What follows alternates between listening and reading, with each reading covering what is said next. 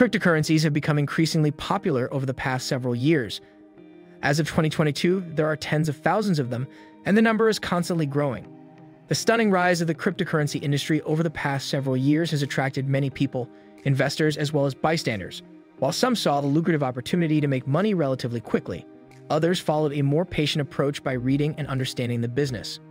Whether you're interested in a career as a blockchain developer, or you're an investor looking to learn more about the crypto market, or you just want to keep up with the latest trends in tech, understanding the types of cryptocurrency and how they work will help you in making the right investment decision or keep you updated. Hello everyone and welcome back to the Metaverse Economy channel. In this video, I will break down the 3 types of cryptocurrencies, their functions, and the investment benefits they offer. Don't forget to subscribe if you want to catch more videos like this. We have come a long way from the first cryptocurrency, but there is still little known about this decentralized form of finance. And while many people continue to jump on the bandwagon of crypto investors hoping that the buzz takes them to financial freedom, a lot of them find that not all cryptocurrencies are measured equal. Safe to say Bitcoin, the first cryptocurrency, remains the best known today. But there have been shock slips and crashes here and there with this currency, which makes investors turn their sights to the several thousand just like it. Generally, cryptocurrencies fall into 2 categories: coins and tokens. Though many people use the words coins and tokens interchangeably, it's important to understand how they differ from one another in order to gain a basic understanding of cryptocurrency. When Bitcoin first came out, it set the standard for what it means to be a coin. There are clear-cut qualities that distinguish crypto coins from tokens, which are similar to real-world money. Coins are digital money created using encryption techniques that store value over time. Basically, it is a digital equivalent of money. Bitcoin is the most famous example. Bitcoin is based on blockchain, public and distributed digital ledger, where all transactions can be seen. Data is stored collectively and shared between participants of blockchain network. Blockchain guarantees transparency and reduces fraud. There are coins based on Bitcoin's original protocol, created by Satoshi Nakamoto and open to the public like Litecoin, Namecoin, and coins that operate on blockchain created specifically for them like Ripple and Monero. Coins have the same characteristics as money. They are fungible, divisible, acceptable, portable, durable, and have limited supply. Most ambitious crypto enthusiasts insist that coins will replace conventional money in the future. Unlike coins, tokens do not have their blockchain. Instead, they operate on other crypto coins blockchains, such as Ethereum. Some of the most commonly seen tokens on Ethereum include BAT, BNT, Tether, and various stable coins like the USDC. If crypto coin transactions are handled by blockchain, then tokens rely on smart contracts. They're an array of codes that facilitate trades or payments between users. Each blockchain uses its smart contract. For example, Ethereum uses ERC20 and NEO uses NEP5. When a token is spent, it physically moves from one place to another. A great example of this is the trading of NFT or non-fungible tokens. They are one-of-a-kind items, so a change in ownership must be manually handled. NFT often carry only sentimental or artistic values, so in a way, they're similar to utility tokens, except you can't oblige any services. This is different from coins because crypto coins do not move around, only account balances change. When you transfer money from your bank to someone else's, your money doesn't go anywhere. The bank changed the balances of both accounts and kept the fees. The same thing happens with blockchain. The balance in your wallet changes and the transaction notes that. Another notable difference between tokens and coins is what they represent. While crypto coins are essentially digital versions of money, tokens can stand for assets or deeds. You can buy tokens with coins, but some tokens can carry more value than any of them. For example, a company's share. However, since there are usually restrictions to where you can spend a token, it doesn't have the liquidity a coin offers. Simply put, a token represents what you own, while a coin denotes what you're capable of owning. On a broader scale of things, tokens existed long before cryptocurrency was a thing. Even today, it has very little to do with crypto at all. Another interesting thing about tokens is how easy it is to create one. Some networks like Ethereum provide templates where you can brand your tokens and start trading. This makes it so anyone with little to no technical knowledge can become a market maker.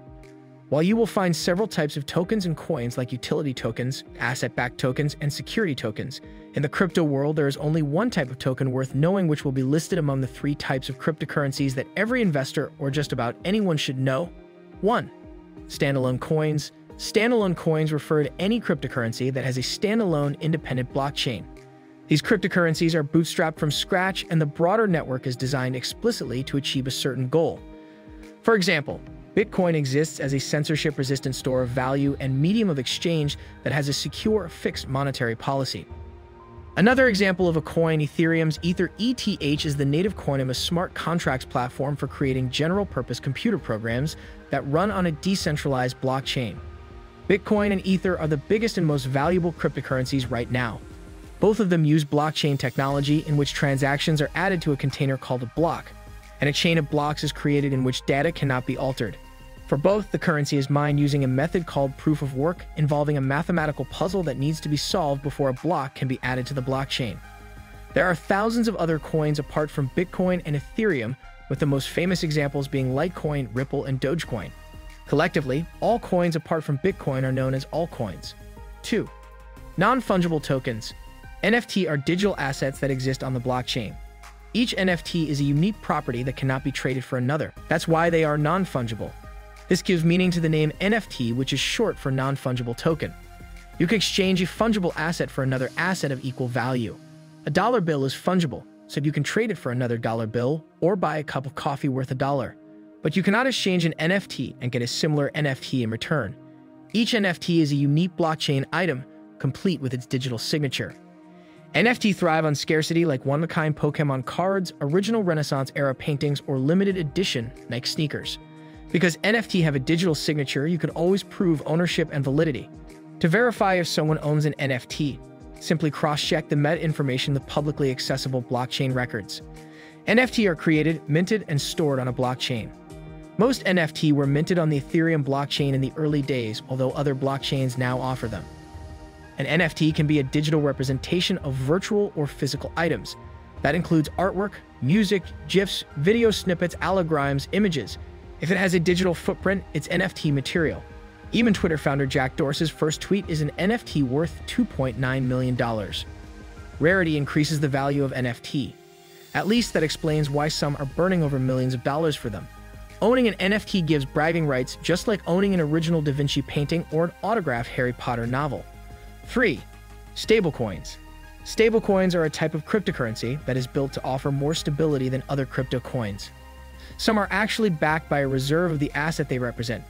Others use algorithms or other methods to keep their values from fluctuating too much. Stablecoins have become a key component of a developing class of products known as DeFi, or decentralized finance, in which transactions can be carried out without a middleman, such as a bank or broker. And some stablecoins, such as Tether and USD Coin, are among those with the highest market capitalizations on the cryptocurrency market. Stablecoins are backed by multiple sources, including fiat currency, meaning traditional currencies like the US dollars in your bank account, other cryptocurrencies, precious metals, and algorithmic functions. But a crypto's backing source can affect its risk level.